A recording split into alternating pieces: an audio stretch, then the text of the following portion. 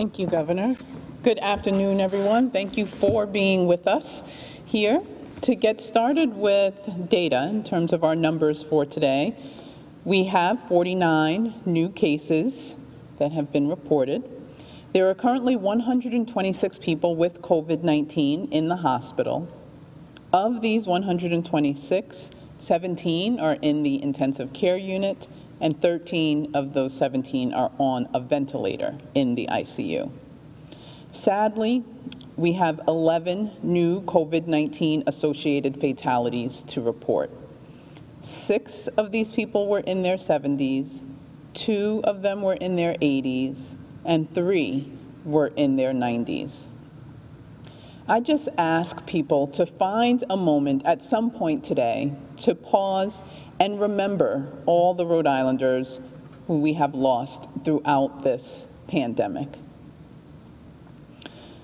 To transition, I want to thank the Governor for her leadership when it comes to our focus on communities that are more densely populated, on communities of color, and the variety of scenarios that she mentioned where we need to keep our focus strong. For the high-density communities, I also want to acknowledge Mayor Grebian in Pawtucket and Mayor Diosa in Central Falls, along with their teams, for their tremendous work.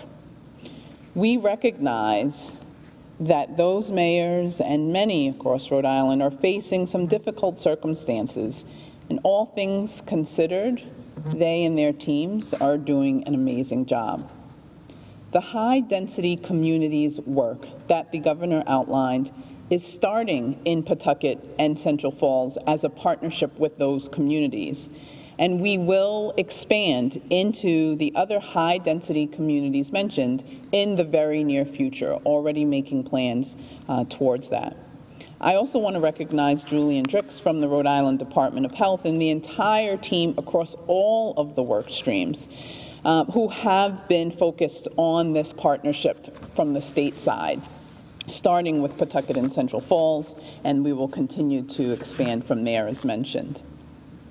As we've been saying for years, our work to address health disparities has been going on well before COVID-19 and the pandemic started.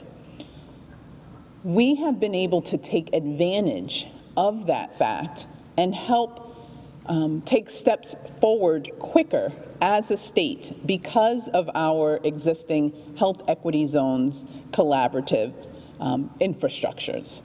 We have health equity zones in all of the cities that we've mentioned that are considered most densely populated.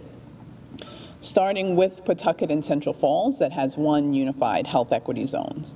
To just explain a little bit further what it's about, health equity zones are made up of residents, community groups, healthcare providers, housing advocates, people in education, people in municipal leadership, and many others. While health is a part of the model, we are clear about saying it's not just the health care piece. It needs to look at all of the factors that contribute to someone being healthy living in a community, what their housing is, what their education is, what access to fresh fruits and vegetables they have. The health equity zone model is about bringing these leaders from the community together and supporting their work to address the issues that they have identified as impacting their ability to live in a healthy community. When it comes to COVID-19, the vision is for the community infrastructure of the health equity zones to be a central focus that can expand and make sure to get resources to community organizations so that they can better serve the residents in those communities. It's a ready-made infrastructure already set to disperse those resources out to residents. Our health equity zones are also going to continue to be a major conduit of information for us so that we can continue a bi-directional flow of information, making sure that the community's voice is at the forefront. Whether it's support with housing or improving food access or addressing utilities, our health equity zones will be able to make us aware in real time about what people's needs are at the community level. In addition to having the health equity zones partner with us on resources and information sharing, we also envision the health equity zones getting involved in our testing and contact tracing work, as they've already begun.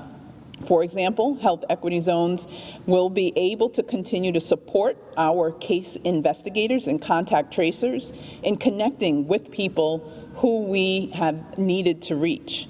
And our health equity zones are going to help us identify and overcome barriers when it comes to testing and contact tracing. They've already been instrumental in helping us get personal protective equipment and masks out to communities and families. What we want to continue to advance is having health equity zones continue to help us shape our ability to respond at the community level. They've told us where testing should happen. Something as simple as picking one site over the other for testing can make all the difference in terms of the numbers, even if they're only a few blocks apart. It's having that intel at the community level on the front lines.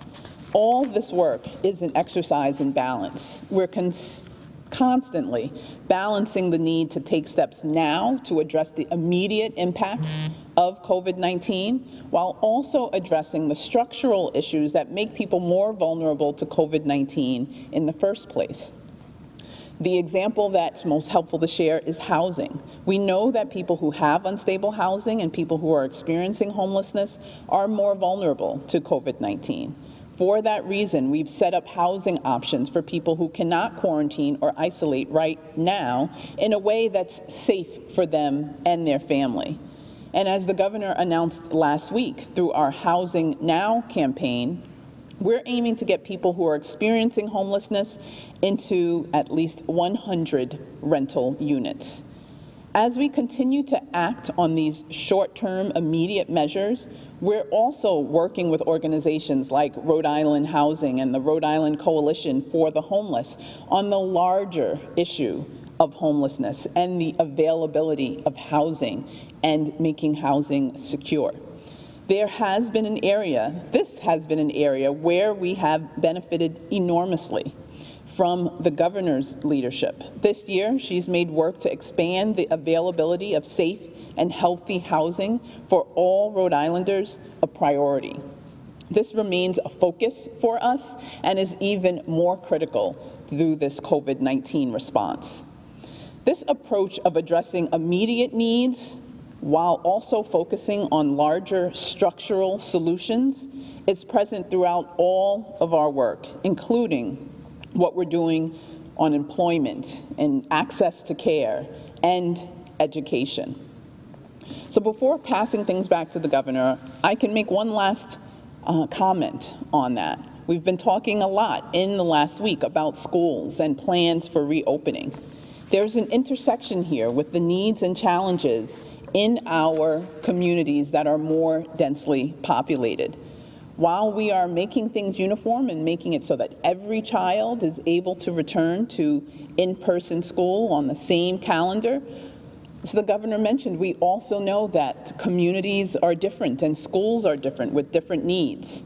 And we're going to be working extremely hard along with our leaders and partners in education and very closely with our high-density communities to make sure that students, families, teachers, and schools have the support they need to all move together in reopening. We know that all kids deserve an equal opportunity to be in school, to be learning, and to be thriving.